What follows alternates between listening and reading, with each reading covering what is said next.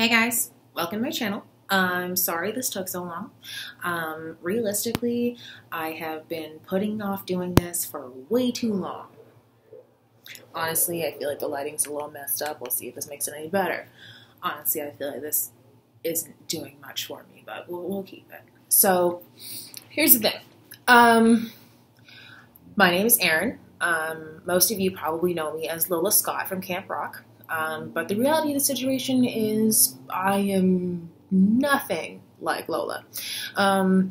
She has two parents who are happy and together, and my parents are currently going through a divorce.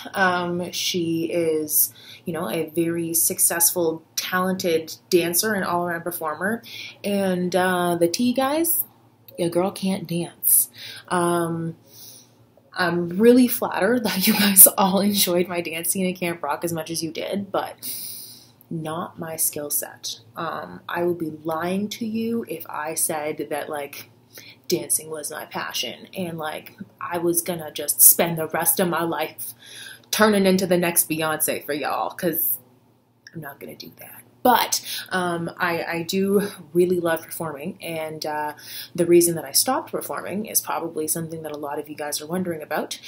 So I figured that, as part of my first introduction video, I would kind of explain it all. I don't know if a lot of you have been paying attention to what has been going on in the news for the past few years as far as the development and research for head injuries. But when I was 17 years old, I was a passenger in two different car accidents that were about 3 months apart. My mom was in both the car accidents with me, and my mom had always been really ill when I was very young as a result of car accidents that she was in right before I was born and right after I was born. So my concern at the time was only her health and her well-being and not so much my own. So any symptoms that I did have, I kind of just dismissed as being, the trials and tribulations of growing older, being a teenager, the stresses that are associated with that. And I never really took the time to figure out what exactly was going on with me and if this was normal or not. And it wasn't until I was 20 or 21 years old. I had already been living in my house in Toronto since I was 18 when I got it, and I was completely independent, but I had been having terrible stomach pains and migraines that didn't make any sense, and I was suffering with a whole bunch of ailments that, despite my going to the doctor and having tests run to see if I maybe had celiac disease like my mom, or if I had developed Crohn's disease, or if I developed a myriad of other issues, everything came back as perfectly fine. But they were only testing for a physical ailment. They were not testing for anything psychological. So when I was 21, I was just in my house studying for, I think, a final project in university. And as a reward for myself, I decided to order myself a burger and fries. Uber Eats was new, so, that shows you how old I am. I ordered myself some food, and at the time I had a little chihuahua. His name was Bronx, and he was at home with me just chilling, keeping my company while I was doing my work. And he normally heard when someone was coming to the door because I have this really squeaky gate in front of my house. I live in 140-year-old now house in downtown Toronto. So the gate squeaks like a motherfucker, and my dog used to always hear it, and he would lose his shit and go running to the door because he wanted to be a really good guard dog, even though he was only this big. So needless to say, I listened to my dog, and I got up, and I felt a little lightheaded, but I didn't think anything of it, kept walking, and the exit from my bedroom to the stairs is actually really not that far of a distance, and then there's a flight of stairs down before you get to my front entranceway. So I ended up blacking out at the top of those stairs and falling 14 feet and landing on my chin. Okay, so if I have a picture, I will insert it into the video, maybe here, maybe somewhere, I don't know. But I will show you approximately how far away the bottom of my stairs is from the brick foundational wall that's actually at the bottom of my stairs. So basically, if you were coming down the stairs, there would be a small gap before you would actually run into a wall at the bottom of my stairs. And if I had fallen any further down the stairs, chances are I would have broken my neck and either been paralyzed or died. So very lucky to be here, very thankful to be here, but definitely was not all together after falling 14 feet and just messing myself up like that. So it took some time. It definitely took some time. I broke 6 of my teeth, and I sustained a 3rd grade concussion. I ended up not being able to eat solid food for several weeks after that because of how swollen my jaw was and because I hadn't had my teeth repaired properly, and I didn't have an appetite because of the concussion. And it was during that time that I found out that I actually had been suffering with post-concussion syndrome for most likely the several years leading up to that from the time that I was 17. And when we started noticing all of these issues had cropped up in my medical history.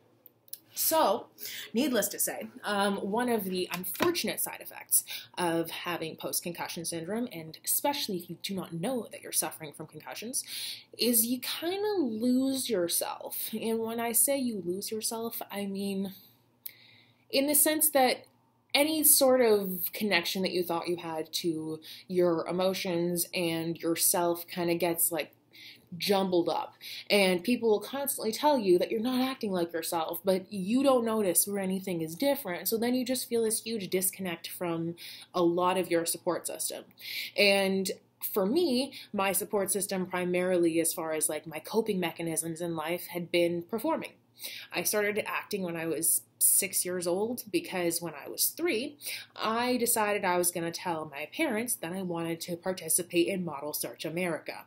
And needless to say, it didn't go over very well at first, but my mom had been a model. So being the feisty child that I was, I managed to really get at her and be like, yo, Ma, you can't tell me that I can't model because you were a model, and so you can't say I can't do something that you would did. And she was like, God damn it, this old bitch is right, and she's calling me out for being a hypocrite, which is like really advanced at this age. So I'm gonna take some time and I'm gonna consider this.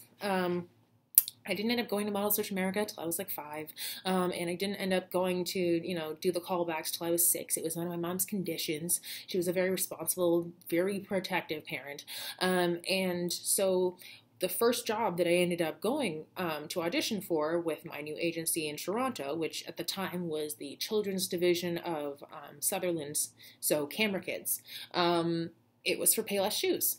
And so I don't know how many of you are old enough or even cared enough about shoes at this point in time in your lives to remember that, like, in, I would say, around 2000, there was an ad with, it was a Christmas ad, and it was a whole bunch of people celebrating the holidays, and obviously this was a Payless Shoes ad, and there was a little mixed girl who was dancing on her dad's feet.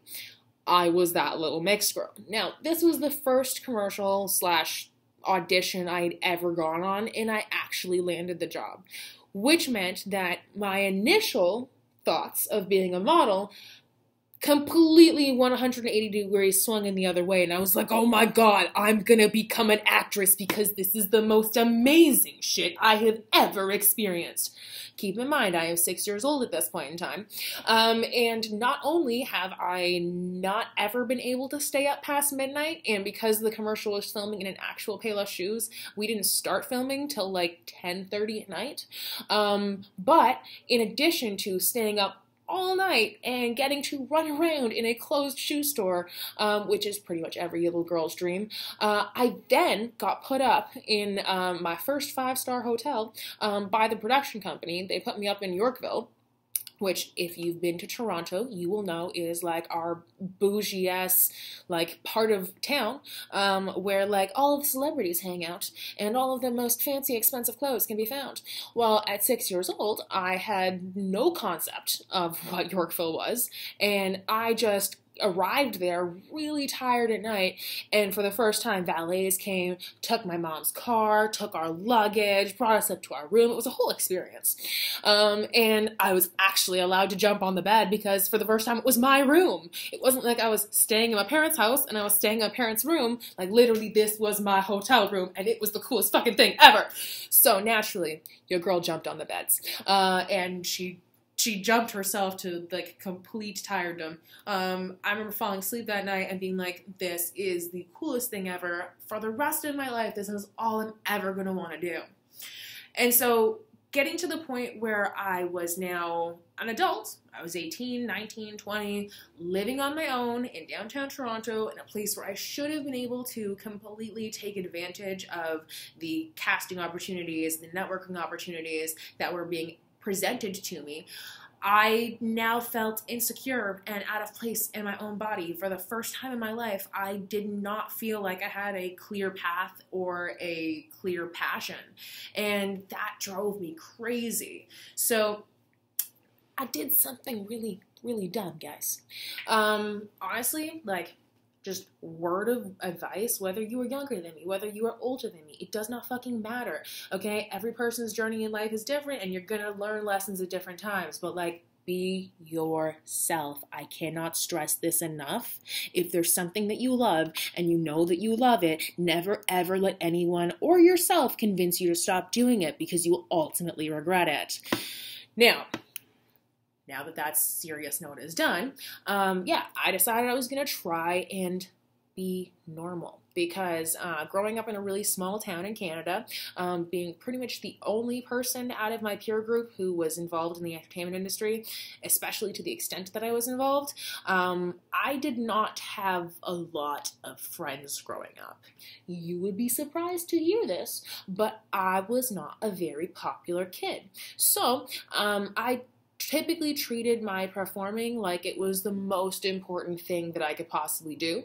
And as I mentioned before, my mom was very, very productive. And I mean, like, protective. Most of y'all probably don't know my mom's name. I'll probably introduce her on my channel at some point in time. Her name is Diane. And the running joke when I was a kid was actually that she was my guardian on set because she was Guard Diane. So, like, she was a pretty intense stage mama, and not because she was out there trying to, like, get me to work extra or, like, you know, pimp me out, but because, like, she was like, my child's not going to go on set unless she has a solid A average. Like, I'm not having her show up if she doesn't have good grades. Like, it's cute, but her ass could stay home. So I had to maintain really good grades in school, which meant that extracurriculars were a choice of, do you want to act or do you want to try and fit in with the other kids? And being an only child, not really having, like, any sibling pressure, I chose to act and not fit in with the other kids, which, don't get me wrong, like, it's not a bad choice. I'm not upset about it overall. I think I've lived a pretty amazing life. Are there things that I would ultimately change about it? I guess if I could go back in a time machine, sure, there are mistakes that I would wish I did not make. Do I think that even if I had a time machine and I went back and I found myself and I was like, yo, bitch, you was about to make a huge mistake. You should probably stop right now. That little bitch would be like, oh my God, are you me from the future? Giving me some sage advice? Let me just take that right now. No, I'm almost positive I would not take even future me's advice. So I'm not even sure why I'm trying to give you all advice, but hopefully you're smarter than future me, okay? Or past me, or whatever iteration of me we're talking about in this hypothetical situation that would not listen to. Okay, so just an update on how little I know about YouTube and how new this is to me. I just tried to upload a video that was 30 minutes long and got told that I had to cut it in half.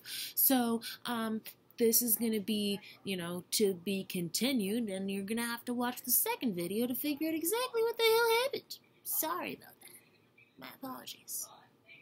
Stay tuned.